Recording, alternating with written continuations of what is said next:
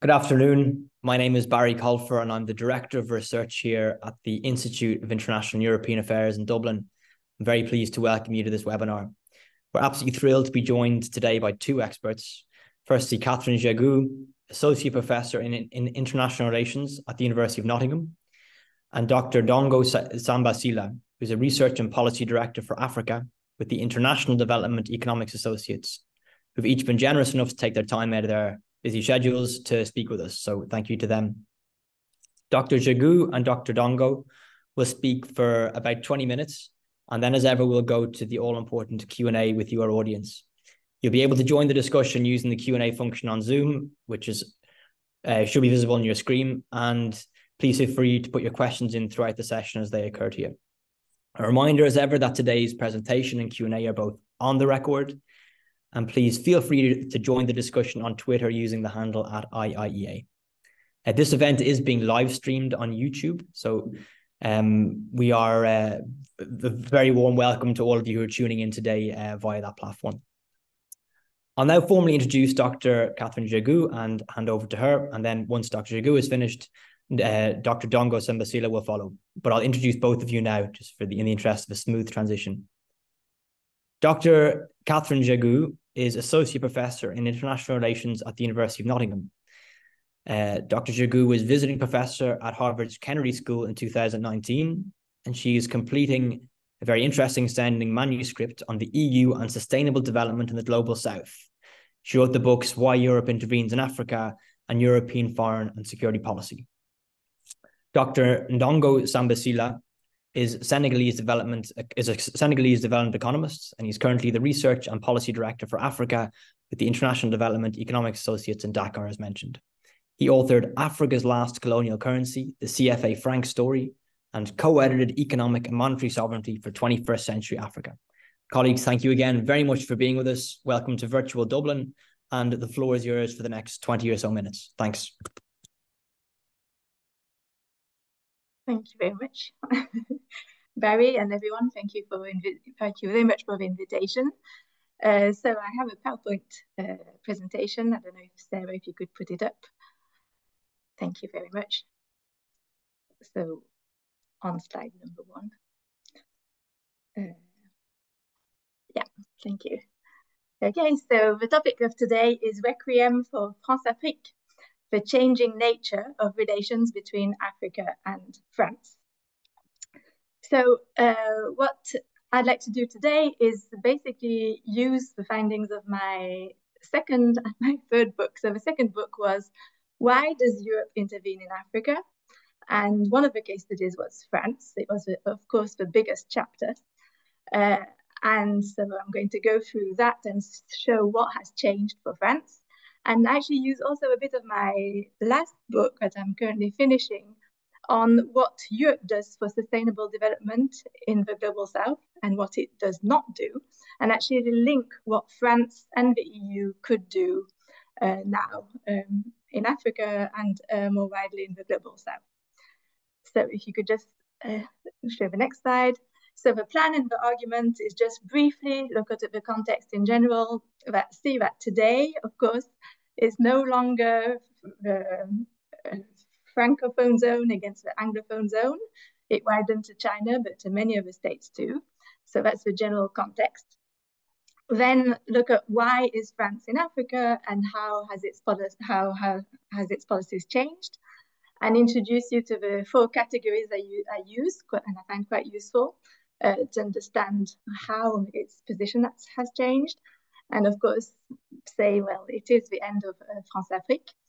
And then look at challenges and possibly offer some solutions to the fact that there's a problematic presence still of military bases, and say how important it would be for France, but also other EU states and other states in the whole world to focus actually on economic and social development rather than military presence, which is usually what we talk about when we talk about relations between France and Africa or other global power politics relations. So next slide, please.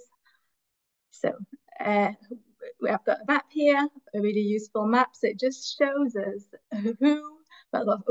what different states are present in Africa. So all the different military bases. So it has really expanded. So we have, of course, a huge presence of the US, France. UK has, well, vastly reduced as well its presence on the African continent. But then, of course, we have new states. The most known states there at the moment, of course, are China and Russia with the Wagner Group. So France is very concerned with the Wagner Group's presence on the African continent. So that's just in terms of context to say that whatever France wants to do is going to depend, of course, on African agency, but it's also depending on who else is there and who else can propose well, whatever security system or economic advantages to different states' interests in Africa. Next slide, please. So why is France in Africa? So this was what I used as a framework in my book, and it's very straightforward and it's quite easy to understand. Why is any state in Africa? Well, there are security interests, economic interests, prestige, and humanitarianism. So as you can see, it's a mixture of realist motives, liberal motives, and actually humanitarianism is there too, and that would have been coming from the liberal constructivist tradition of international relations, where you say, oh, but it matters what's going on in Africa. You know, states might care actually if war crimes or genocide is being committed. But so if we look at all these different interests, I ended up saying that in my book that for France, it was, of course, core security that prevailed, economic interests disappearing, prestige had a huge power, and I'm going to go through these, and humanitarianism was present, but as last issue. Now, if there are two dates that we need to keep in mind for France and how it changed in Africa, I would argue it was not Rwanda 94 that made France change its policies. It was actually long after Rwanda, it was actually Ivory Coast in 2004. And that's when it just said, okay, French soldiers have been killed, enough is enough. Of course, after Rwanda, they realized they had to multilateralize much more, but they were desperately asking other states, please, please come on board. You know, EU, please come on board. 2003 was the first EU operation in Congo. And so it's quite interesting, but it was 2004 where they just said, okay, now we are going for multilateralism. We don't want to be alone anymore on the African continent. And actually, it's quite interesting that, well, it was through WikiLeaks, but I found out that France's relations with the US actually became much more trustworthy between the two states in 2005. But it took until 2005 to have that, right? So it's quite interesting that multilateralism then changed in 2004 to 2005. So that's the major change. And now, more recently, 2023 is a new milestone because now, of course, you have some states who just say, we want you out. And that's new because actually until then, many states were using France as well to their own advantage because it was good if you're an authoritarian regime and you wanted to, well, get rid of your opposition, France could support you, right? So actually, agency of some African governments was, we want France in because we want France to protect us against potential opponents. So that's generally, just keep in mind 2004, 2023, and now I'm just going to go through all these different interests and see how it changed. So next slide, please. Sarah.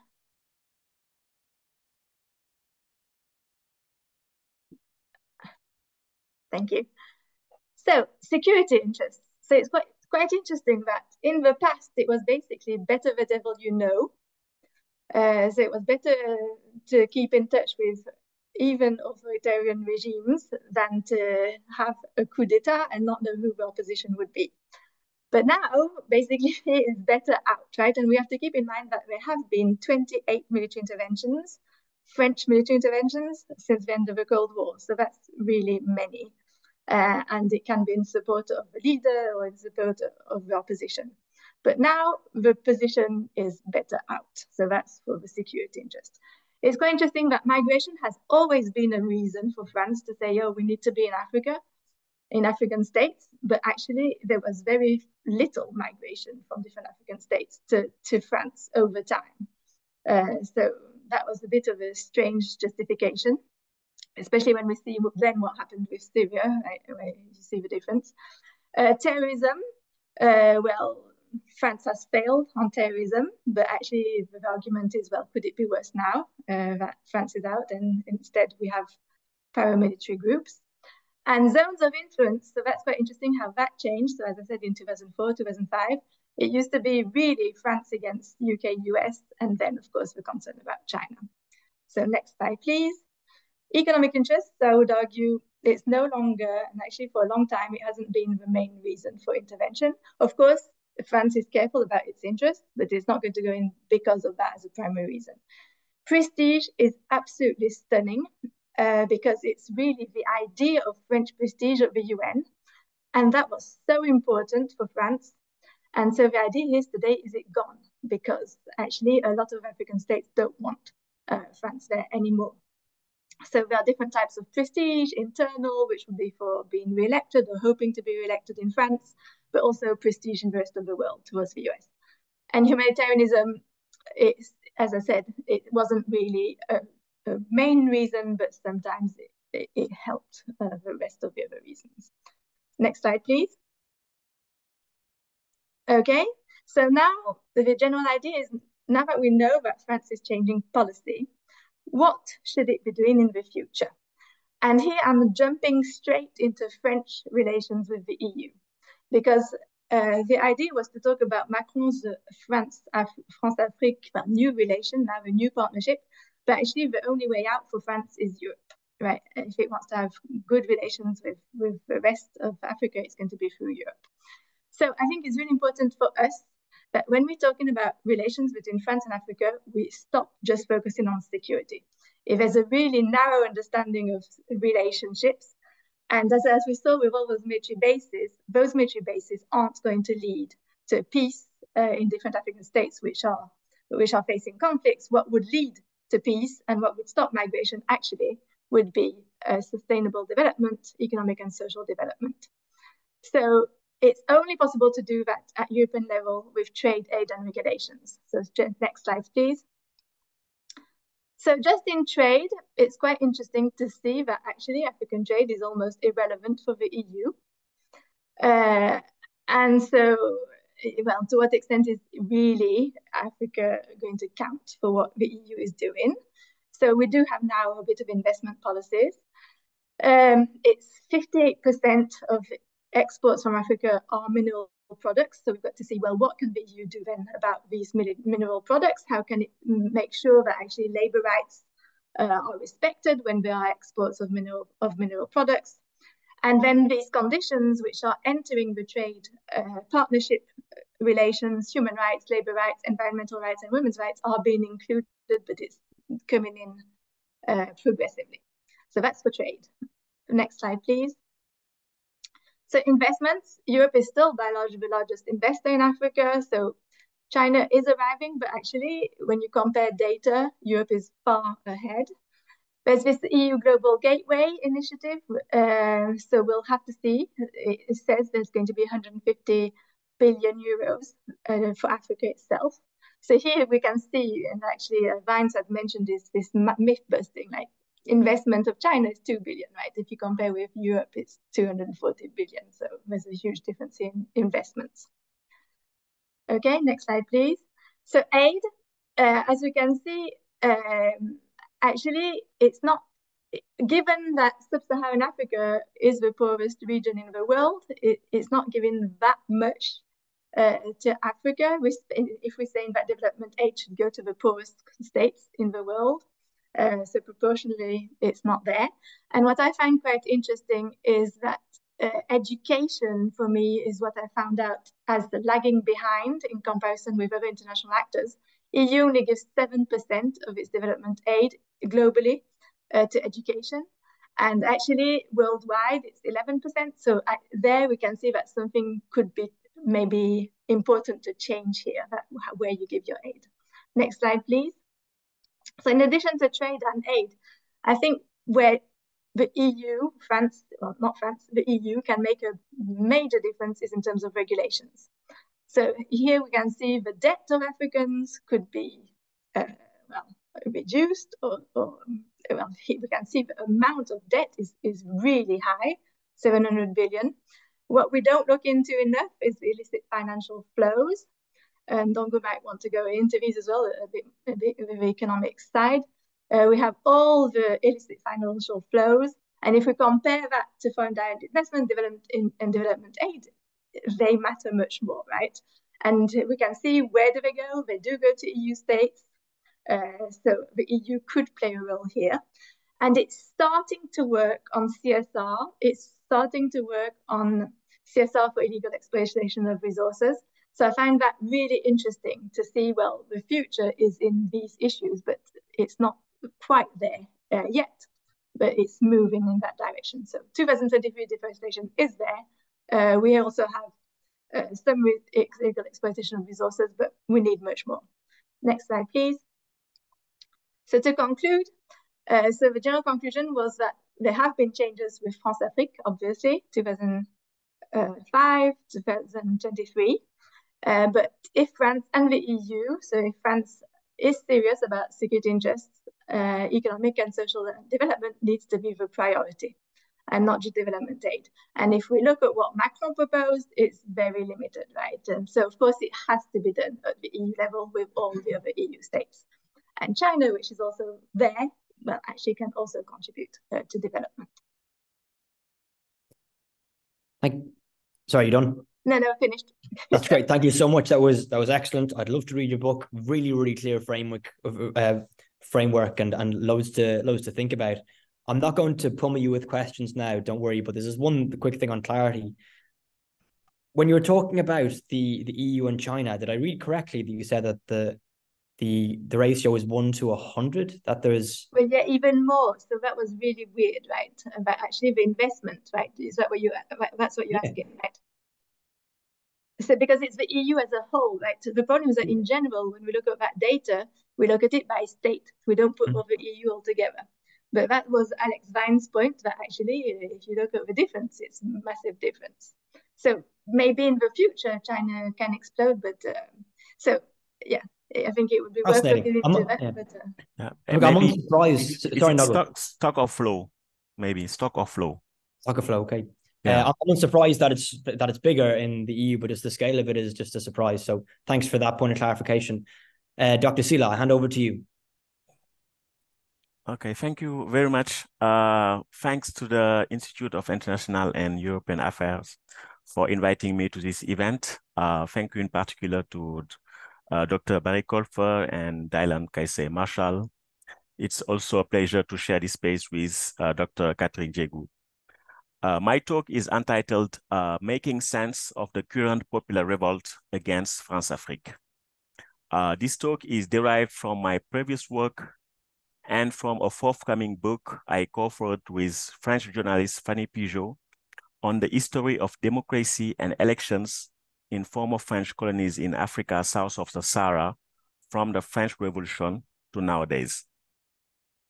To understand the current evolution of relationships between France and its former colonies, I think it is essential to avoid the concept of anti-French sentiment. This concept is ubiquitous but rarely discussed. In fact, the expression anti-French sentiment belongs to official propaganda and, to my opinion, has no analytical value. There are 4 problems with this concept of anti-French sentiment.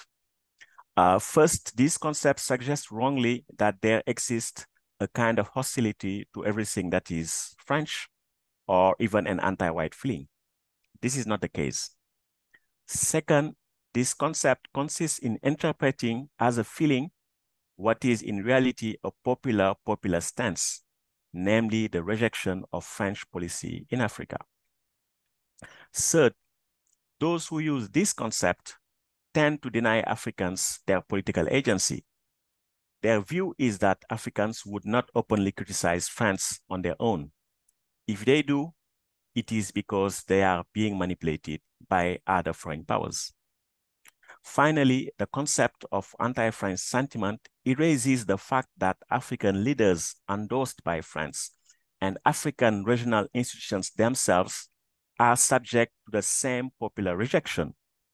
The rejection of African regional institutions such as ECOWAS, the Economic Community of West African States, a gathering of 15 states in West Africa, can be explained by the devastating economic sanctions they impose on countries where the military have taken power, and their silence in the face of constitutional violations and political repression by the so-called democratically elected leaders. Instead of using the notion of anti-French sentiment, it would be better to speak of anti-Françafrique sentiment, or better, a Pan-African sentiment. In other words, a desire to turn the page on French neocolonialism and finally achieve real independence. So the question we need to ask ourselves is, what explains the current revolt against Françafrique? To answer this question, we need to remember that France's behavior towards its former African colonies south of the Sahara has been marked since the 1960 independences by a form of exceptionalism. This exceptionalism can be summed up briefly in 4 points. The freedom to humiliate African leaders and Africans themselves.